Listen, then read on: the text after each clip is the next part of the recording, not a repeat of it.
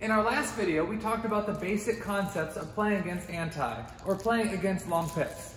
Today, I'd like to talk about 10 tactical considerations of long pips and anti. Oftentimes when we think about playing styles, we're like, well, we should play against the choppers like this, or we should play against the blocker like this, or we should play against the lobber like this. But what we have to remember is that each player has different tendencies. They each have different strengths, different weaknesses, different game patterns that they play. So there's 10 questions here, actually 10 and a half questions, that I want you to ask yourself before or as you're playing against the long pips and anti player. So the first question is their equipment. On their forehand and backhand side, what kind of equipment do they have? They need to hand you the racket, and you can test the friction with the ball to see what kind of anti or long pips they have, to see how much bounce it has. You need to be able to check their equipment first. Second thing is their overall style. Is it offensive or defensive? For both pips and anti players, they do have offensive versions of those players and defensive. And the next thing is forehand. On their forehand side, the main way that they win points, is it by keeping it in play, or is it by hitting winners past you? The next thing is on backhand. Their main concept with backhand, is it just to keep the ball in play, or are they actually looking to hit winners?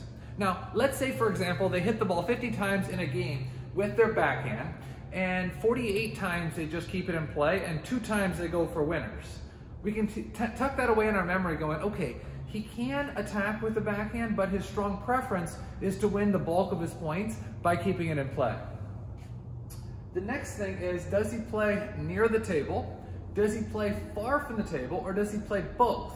It's a main tactical consideration, because you have to realize that every foot back you go further from the table, the court gets about 1.5 feet wider. So if you're playing somebody that's playing very close to the table, your tactics are going to be different from somebody who plays further back, because the court gets wider the further back you go. Next thing is middle preference. If you hit the middle transition point, where is his middle? For some players, let's say they're playing long pips on the backhand, maybe they just put long pips in the backhand because they're forehand dominant, so they're really looking to play a lot of forehand. Maybe other people, they're looking to play mostly backhand on the table, so their middle transition point is going to be further over. This is something to consider, because a lot of times when people think hit the middle transition point, they think hit the white line in the middle of the table, but that's not actually the transition point.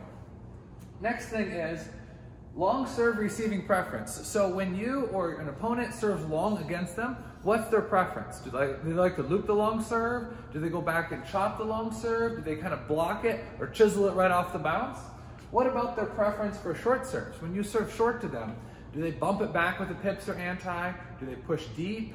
Do they flip? What do they do on the short serve? The next one is twiddle.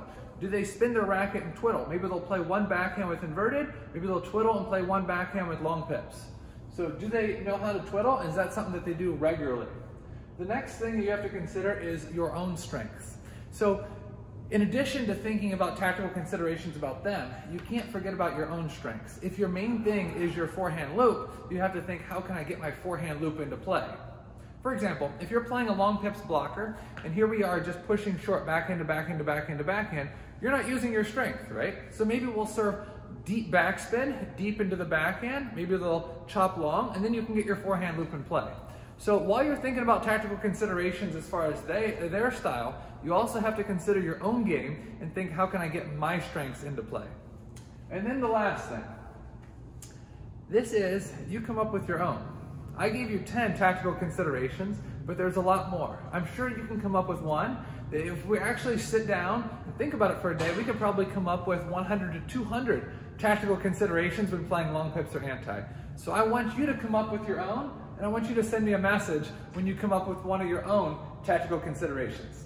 Make sure you check out my website, samsonavina.com, for more free articles and videos that's going to help your game progress this year. Thanks for watching.